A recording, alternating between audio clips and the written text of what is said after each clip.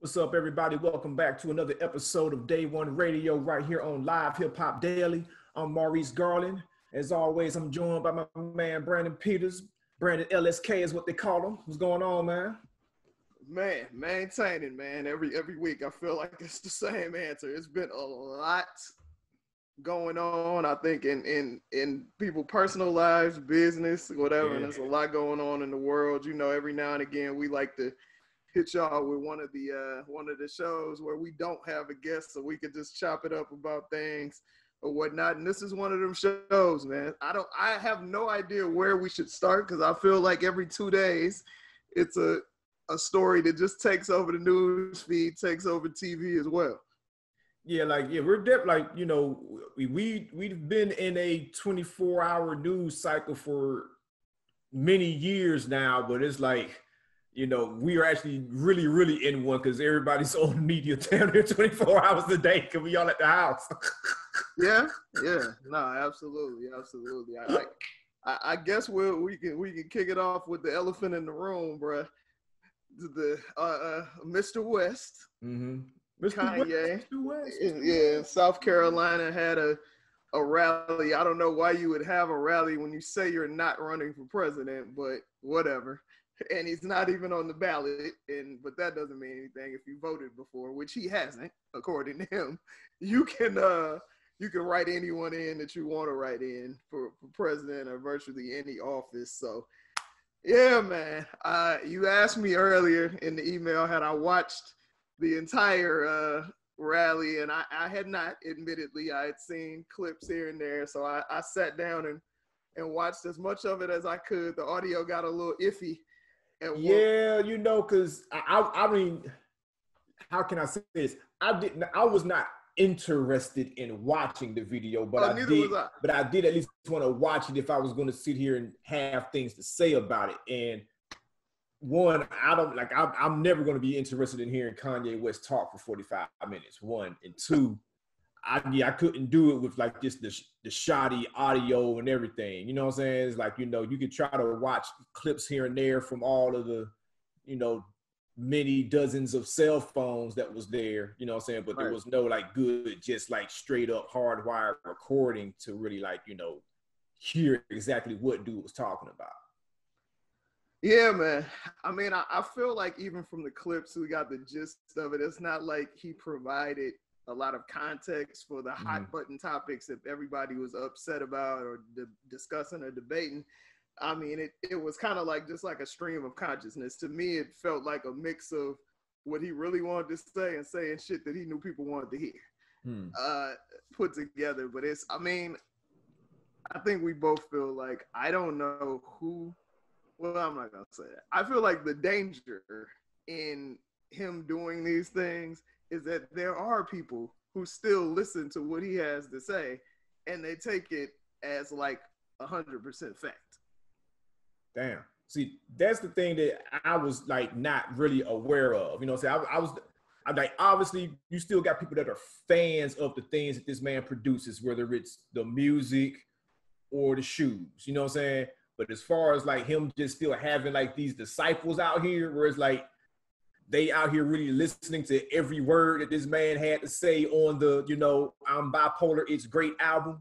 You know what I'm saying? And, all these other things, you know what I'm saying? It's like, I didn't know he still had people's ears like that. I knew he still had influences because of like all the years of work and contributions that he's made, but I did not know that there were still people out there like, hell, like even the folks that did show up, like, oh, wow, I'm going to a rally in South Carolina to hear what this man's talking about. I did not know that he still had folks, like that. I think it's a mix of both. I feel like you have people, put it to you like this. If you can spend money on shoes, on clothes, and stream this man's stuff, you are somewhat influenced. It ain't that much separating the art from the artist. Yeah. You know what I mean? Like, because them shoes ain't cheap, the clothes ain't cheap, and the music hasn't been good in a while. So if you going out of your way to convince me that some real marginal music is actually good, which several people have, I'm like, come on, bro. Like, people are still listening to this dude. particularly there's so many, I'm gonna say young people. It's still people like in their 20s that are listening to this cat, and it's just like, come on, man. I mean, a friend of the show, one of my homeboys, Glasses Malone, been going on and on Twitter about how he supports Kanye West. I'm just like, yeah. And Glasses, if you do not follow G Malone, he's gonna say some wild shit, but there's conviction behind it. He really means the shit he's saying. He ain't just saying it for attention at all. That's not even his personality. So it's people out there. My thing is this, bro.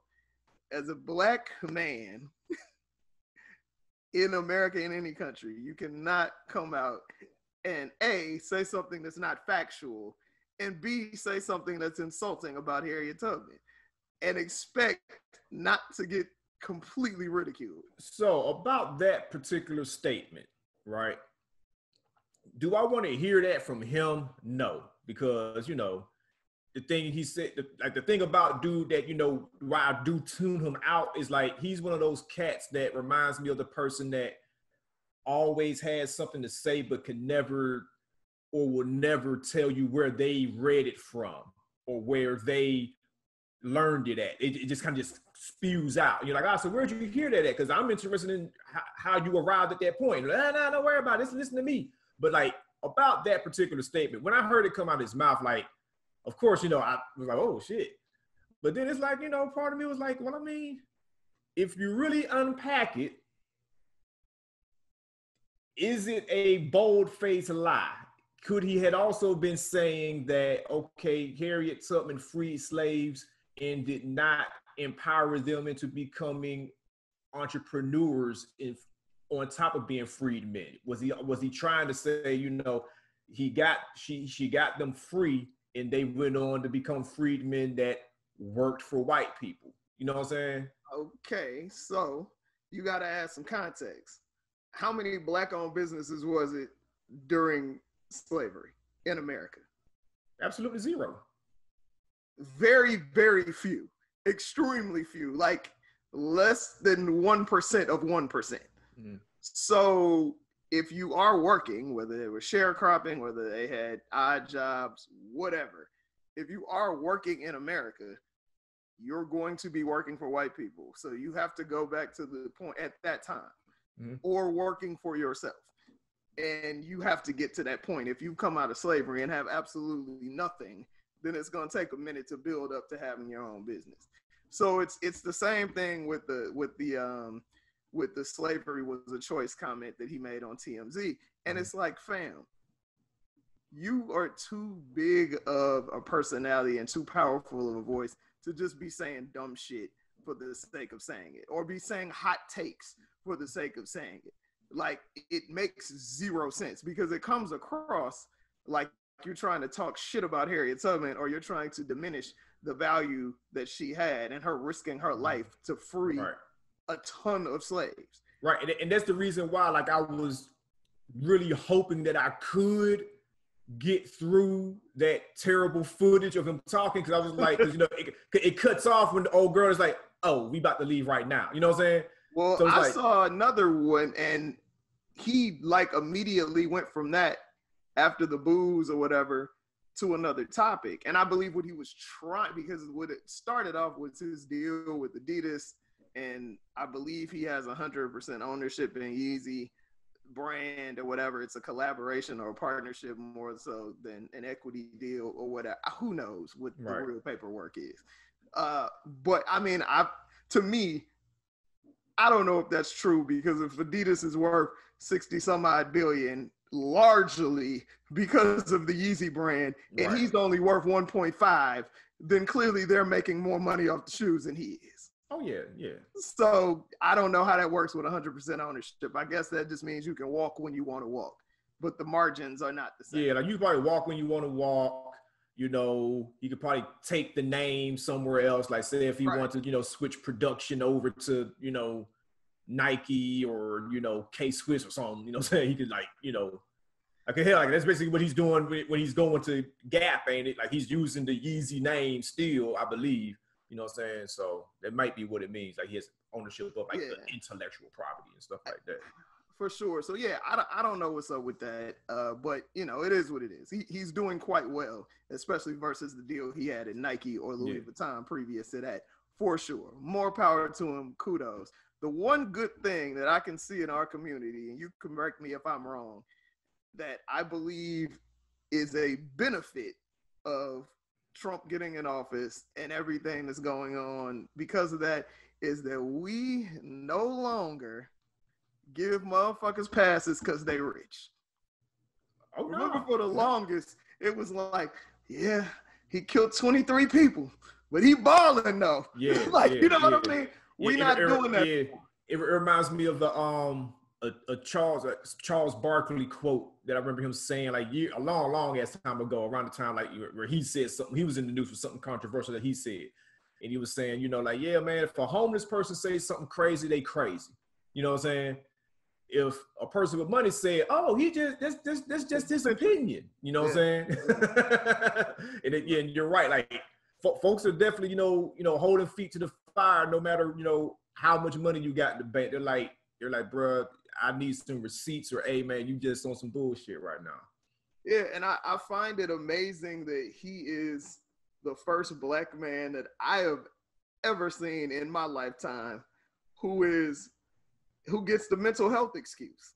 I've never heard of anybody black, especially somebody black and famous, doing some wild shit, saying some wild shit, and instead of condemning them or checking them, we could roll to the mental health excuse. Well, could it be because not excuse, but you know, but like, could it be because maybe he, and I don't know if this was savviness on his part or just, you know, naiveness on his part, but like he put it out there that's what's up with him. You know what I'm saying? He put it out there. Like, hey, like there's no secrets as to like, why is this man doing this? Why is he saying, like, he put it out there. Like, he's letting you know, hey, I got hospitalized, I got institutionalized, I was on these meds, and now I'm diagnosed with this. Whereas, like, you know, with other black celebrities, whereas, like, you know, when we would notice, you know, erratic behavior, you know, usually the only thing that we be connected to that was drug use. You know what I'm saying? Like, nobody was talking about anxiety, you know, depression, or even, you know, the shirt that you're rocking that, you know, our homie made, you know what I'm saying, post-traumatic stress syndrome, you know what I'm saying? So it's like, he actually put it out there like, hey, this is what's up. So I think that's why people are giving him that quote unquote pass, because they're like, okay, we're aware of this because you told us this. You ain't just out, you know, getting hit by cars, smoking crack. You know what I'm saying? You ain't, you know. The thing of him saying that he didn't say he was addicted to Percocet, but he kind of did during that thing. That was interesting that he put that out there. It would be awesome, like, because I respect him being brave and saying, you know, what's on his mind.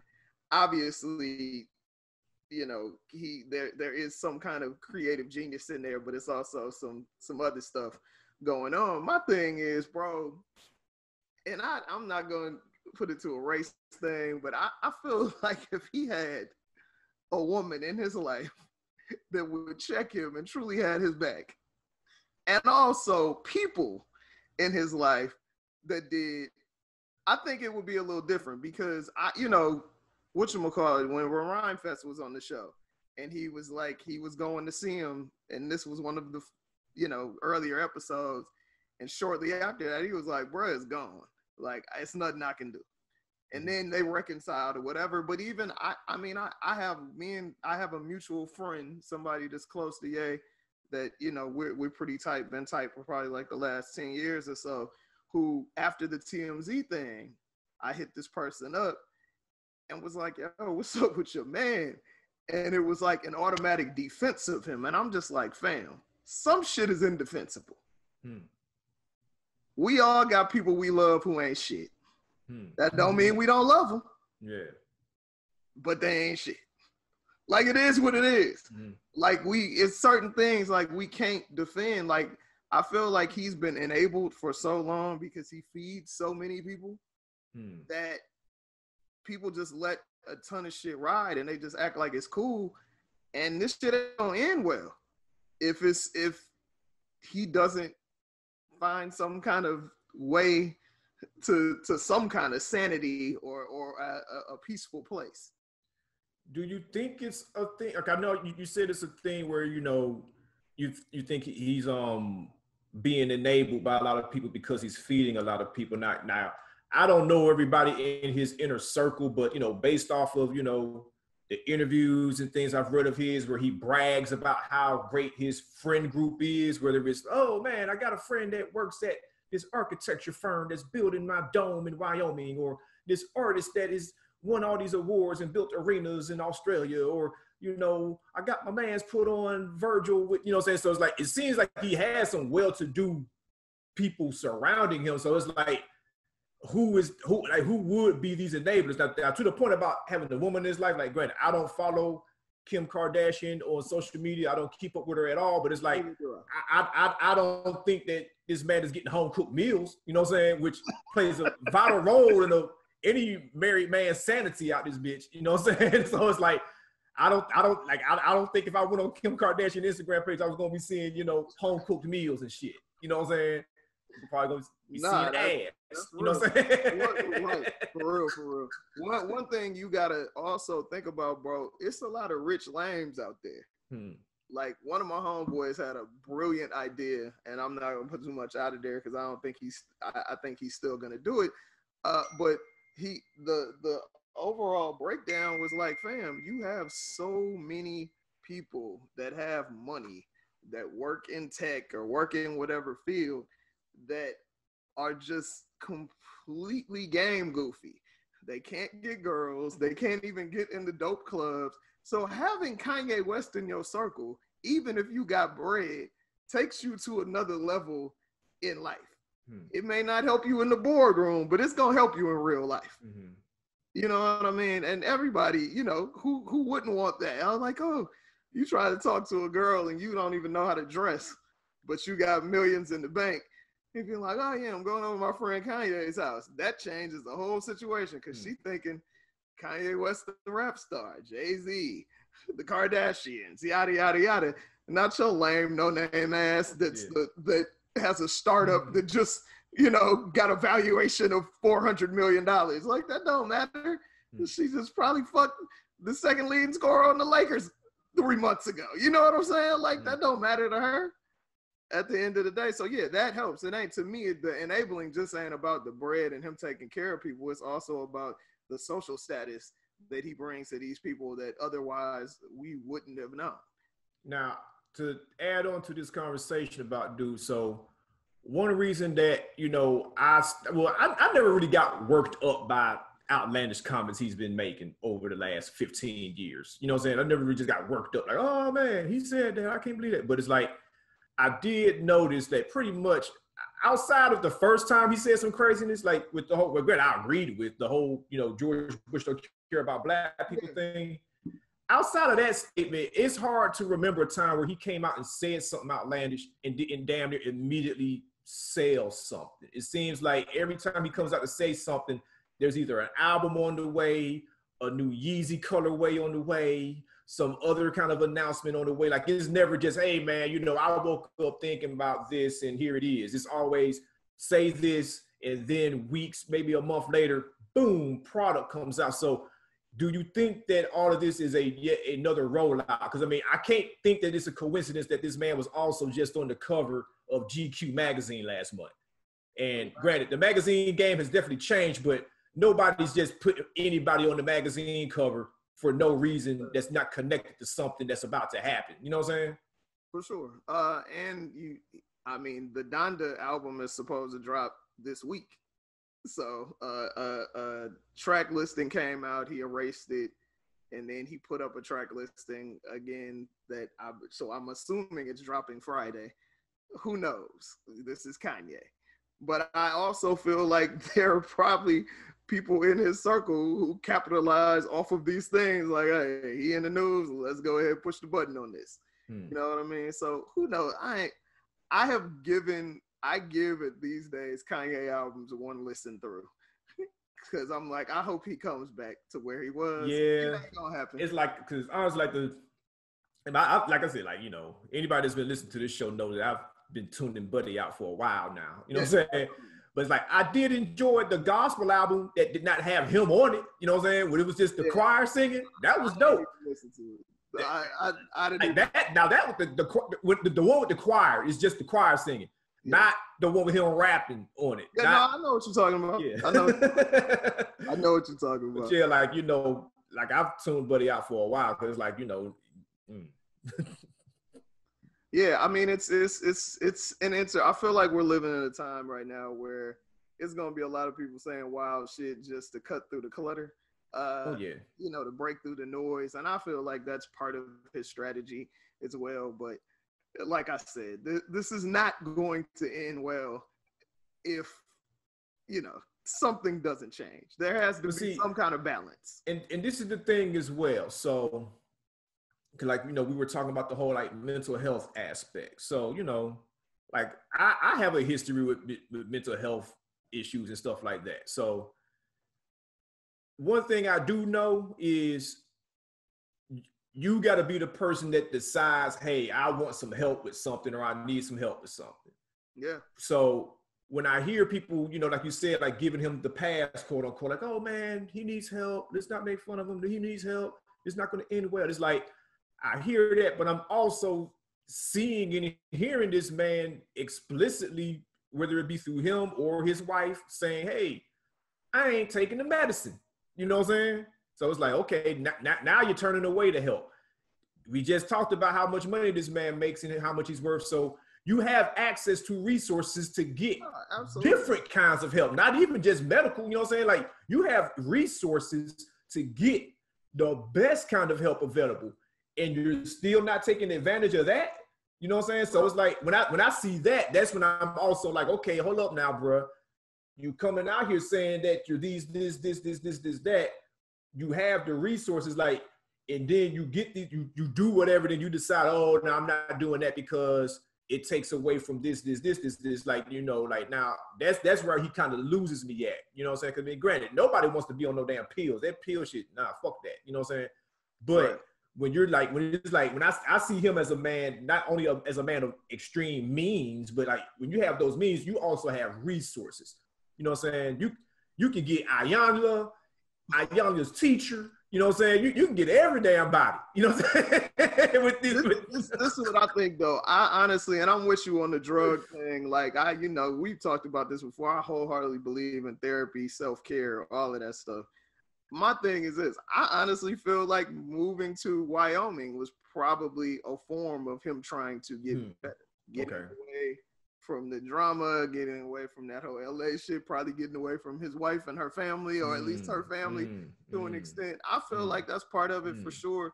But again, it's all about balance, because you cannot, especially when you're that famous, not face things. You can't not deal with things. Like, that's just not how life works. And, you know, I think in certain areas he has good intentions. I'm talking about he should be on the board of Gap and of Adidas. You just signed with Gap. Slow your roll. Yeah. I was like, all right, buddy, now. there's no reason that Pharrell and Kanye should not be on the board of Adidas. They have kept the lights on at that brand.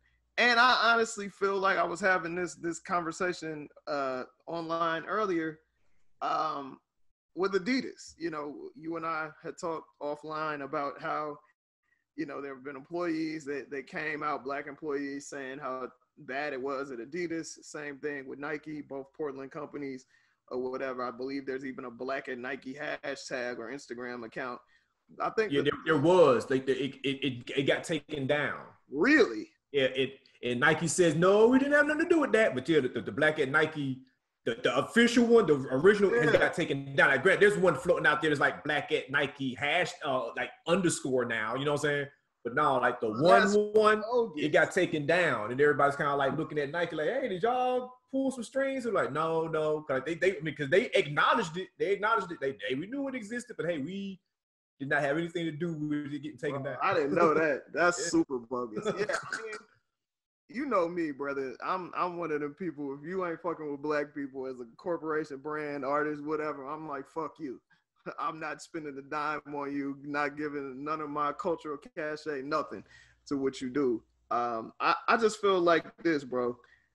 these corporations, whether it be Nike, Adidas, whoever, are microcosms of America. That's just what it is. Like, there's going to be some good things. There's going to be some bad things. I was actually shocked to find out that Nike's employment is 22% Black. No, I truly doubt that the majority of that is on a corporate level. I'm sure it's at a lot of stores, but that surprised the hell out of me. I just feel like this. We are in a position right now where we need to be really putting the clamps, putting the super pressure on all these companies to do right by our people and do right by our community, especially companies that we have pretty much spent billions of dollars with over the years. Yeah, like we definitely keep these places alive, because like even when people were acting mad about the Kaepernick commercial when that dropped, and all these white folk went burning their Nikes, and you're like, I was laughing because like I was looking at the Nikes they were burning, like, man, them shit's trash anyway. Like, you know, it ain't like they were burning some Jordans or hell, even some KDs or Kyries. They burning like random outlet mall shit. Nikes. It's like, man, nobody don't care about that. Now let us go out here and decide, hey, we ain't buying the new Jordans, we ain't buying the new LeBrons, we ain't buying the new KDs, Kyries, PG3s, nothing. You know what I'm saying? Like that's when you'll see some movement.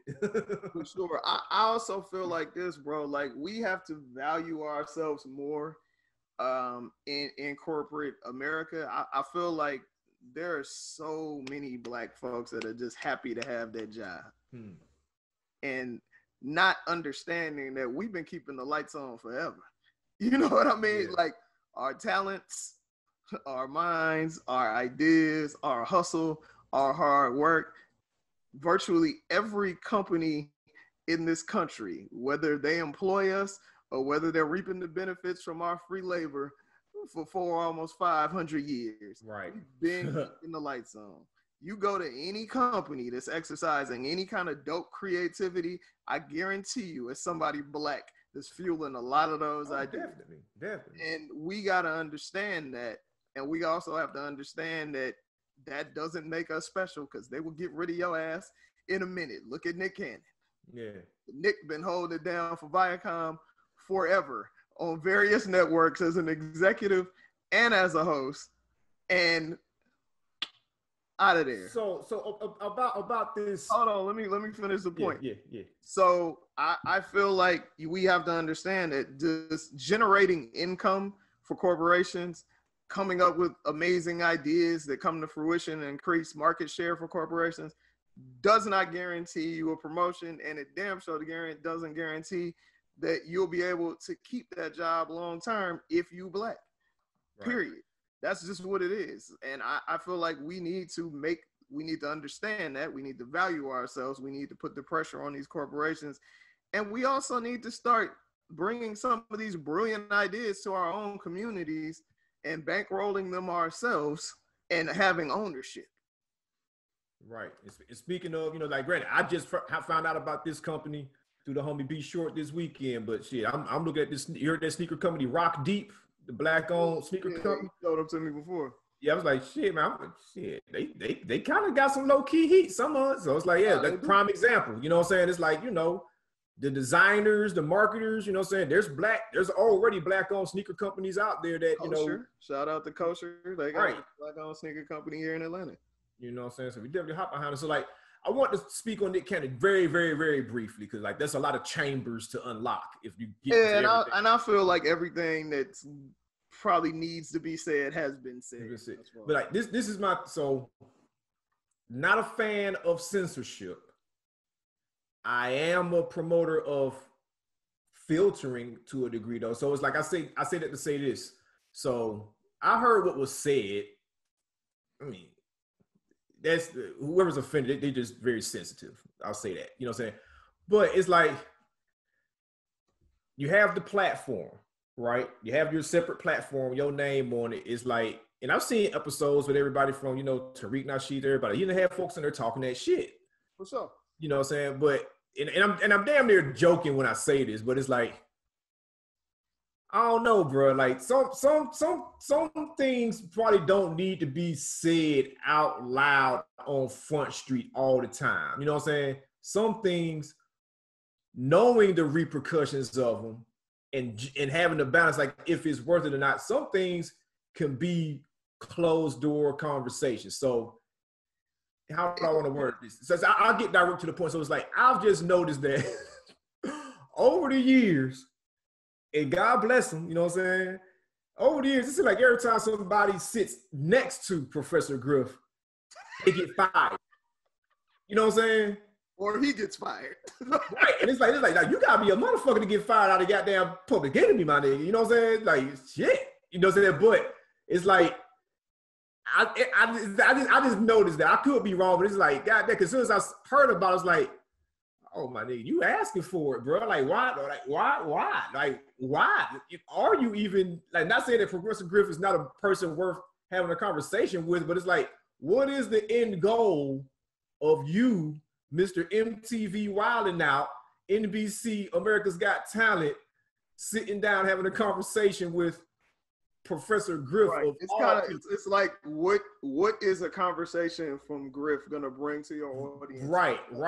It's like now if it was a situation, that conversations that you've already had with KRS-One, yeah, with Tariq Nasheed, with whomever else you've had on there who is a Black nationalist, Pan-Africanist, whatever. What is he going to bring to the table that those people have not already brought to the table? Right. You know what I'm saying? It's not like he was having like, you know, a bunch of just real safe guests for hella long and then was like, bam, Professor Griff. Right. It's been headed there, but Griff he's a wild card. Right. That's why I was just like, bruh, you know, like what is it really, like I said, like I said, God bless that man, but it's like, it seems like whoever says, we're going to have a sit down with this dude and they got something to lose, they lose it. So it's like that. What is it really worth? I mean, I can see if it was a thing where, which I doubt it would happen, but hell, it maybe happen. Maybe could happen if you want to play the game like that. Like, if I could see it was a thing where it's like, I got Griff sitting on my left, and now I got this rabbi that I just had on here, you know what I'm saying, to kind of do my apology tour with. I'm going to have both y'all talk on the show at the same time. That would be, I'm not even going to say that would be the safe play. That would be the smart play. Yeah. But I feel like he had pushed the envelope so much that he probably thought he was good. Because if you look at like, dude, Nick Cannon don't bite his tongue. No, he don't. That's why I was like, damn, like, why are they acting up now? And I was like, oh, I know they're acting up now because of this X Factor. It ain't even. Maybe like Professor Griff in that community is like the breaking point. Like, yeah, that was cool, but nah, come on, man, we can't fuck with Griff.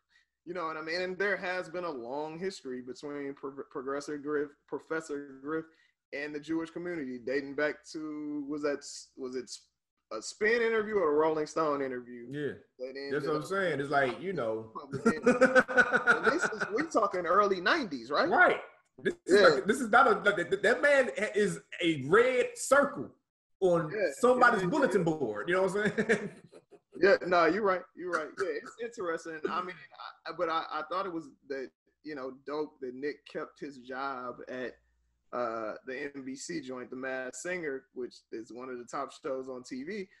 But bro, you gotta think, man, like we talking going back to ownership. Like he put up his own money to make Wildin' Out and ended up selling it in. But I'm like, fam, if that's the case, that paperwork gotta be right. You know what I mean? Like that paperwork gotta be right. And you got to have ownership. It's not enough to be like, oh, I did this or I did that. Like I said, we've been keeping the lights on at these companies forever. It's not enough to have the number one show. Not enough to put up your money. If that shit is not in black and white on them contracts, it don't matter. Yeah, because I can't even really tell you another name of a television show on MTV right now. You know what I'm saying?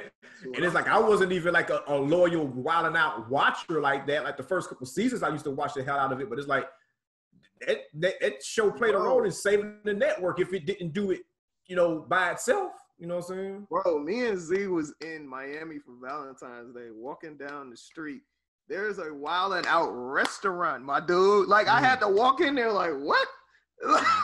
Wow. Like, who knew? I knew they was doing tours. They have restaurants. They have franchised this thing to the nth degree. So when he's talking about it's a $1 billion franchise, it is. Yeah. You know what I'm saying? Like, it's a big deal for sure. Speaking of, and that's the thing too. Like they that offended. They that offended or want to show they nuts that much where it's like, we cutting all that off. This is one of no, they own it. They probably not cutting it. Come on, bruh. You know it's a plan. That's like getting in an argument with your significant other over something you know is nothing because you want to go out by yourself. Like, oh man, you didn't take out the trash. I'm sick of this. That also makes it interesting because it's like, you know, in the climate that we're in, like, who's going to be the person to take that job? To be like, okay, I'll be the host of Wild and Out now. Or, hey, you know, I got love for Nick, but I'm going to continue to do my bits on there. You know what I'm saying? Sellout ass niggas out here, them take their job in a heartbeat. You also got to think, bro, you ain't finna have hella, like, racist white people losing their jobs because they're posting online doing racist shit, and they ain't going to come for somebody black. Come on, man. That ain't how it works. This is America. Somebody gonna get got. Believe me. Like, it's got to be a balance. Somebody gonna get got. The streets is watching, and Big Brother is at the end of the day. Before we get up out of here, bro, we right around the corner from NBA season kicking off. We've discussed it before, whether we thought they should start or not, and they in the bubble. They said as of the July 13th test, nobody came back with negative tests. Your boy ATL's on, Dwight Howard out there like a cat without a mask on, getting snitched on the 800 hotline. Oh, bro, they are snitching, bro. They are snitching on their hotline. Dwight Howard took the phone. But anyway, you know, so I'm like, I'm curious to see what happens. I'm curious. I wonder why LeBron, more so than Anthony Davis, why he decided not to have one of the slogans on his. Oh, well, from what I've read, it's because, you know, the NBA, they had to approve the slogans. They didn't just let you just pick what you wanted to say. Because a lot of players, they were going to put like names of people, like where it was like, you know, Breonna said they're going to put names on their jersey. So that the NBA approved like 28 to 30. And from what I read, Braun and others were just kind of like, well, I don't want to wear none of those. You know what I'm saying? Like, it's not what I would have put on there, so I'll just rock with my name. You know what I'm saying? Okay. I can. That's what I thought. I can understand that. Speaking of the names, I thought it was dope. I don't know if you saw Jeremy Grant and Tobias Harris both were during their press conferences basically answered every question with, but y'all need to go ahead and arrest and convict Breonna Taylor's killers. I thought that was dope. Yeah, matter of fact, he dropped the dude's name, the Attorney General, the sellout ass Attorney General, Clarence Thomas II, out there in Louisville, Kentucky. I mean, I thought that was dope for sure, because, you know, that was a whole conversation about, is this going to stop the momentum of the players' work that they were doing, or is this even going to provide a distraction from people doing the work out in the community? And I feel like it's dope that a lot of these folks are stepping out. Like Malcolm Brogdon started a social justice reform organization since he's been in the bubble, which is dope. And you know, Malcolm Brogdon, I believe his mom is a professor at Morehouse, so he comes from that thought process. You know what I mean? And then Jrue Holiday and his wife, who plays professional soccer, they donated like $5.3 million to Black-owned businesses that have been affected by COVID, as well as, you know, some of the organizations that I guess are under the BLM, whatever. And I think even Dwight Howard donated the rest of his salary for the year to an organization. Patty Mills from the Spurs. I was finna say the Supersonics. We ain't have the Supersonics. It was an S team. Dedicated some bread as well. So I'm happy to see these brothers stepping up, man, and doing that. It's hella WNBA players that are like, we ain't playing. And one of the sisters, forgive me for not remembering her name, Converse stepped up because she signed at him and was like, we're gonna pay her salary. So that's ill, man.